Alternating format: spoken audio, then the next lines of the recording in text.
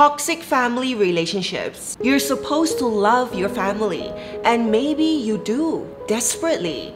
But at the same time, it's also okay to recognize that sometimes your family may not be all that healthy for you. It's okay to have this realization and to acknowledge it without feeling this gnawing sense of guilt that you're a bad person for feeling this way. Parents, siblings, aunts, uncles, cousins, they're all human, blood relations or not.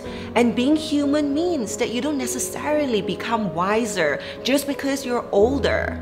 Parents always try their best for their kids, and sometimes their best is limited by their own insecurities, ego, guilt, and maybe their own inability to be happy with their own life. When we're kids, we think the world of our family, of our parents. If they scream and yell and punish and ignore us, we think that it's normal. We really believe that it's because we are so bad, that they are so angry and unhappy. But that is not true. No kid can ever make an adult, especially a parent, behave in ways that they don't want to. If your parent doesn't give you the love and attention that you need, it's not because you are unlovable or that there's something wrong with you. It's because they don't have the capacity to give something they don't have or don't know. As adults, it's easier to see and to be aware of the negative ways our family has impacted us.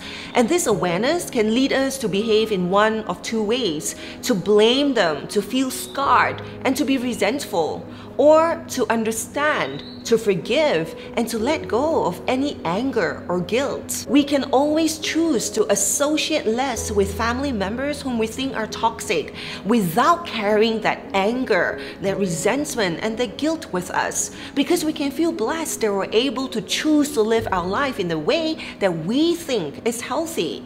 Our family isn't by choice, but the way we live our life is. No matter how angry, how unwise, and how toxic your family is, know that you don't have to be that way and choose to instead be happy always.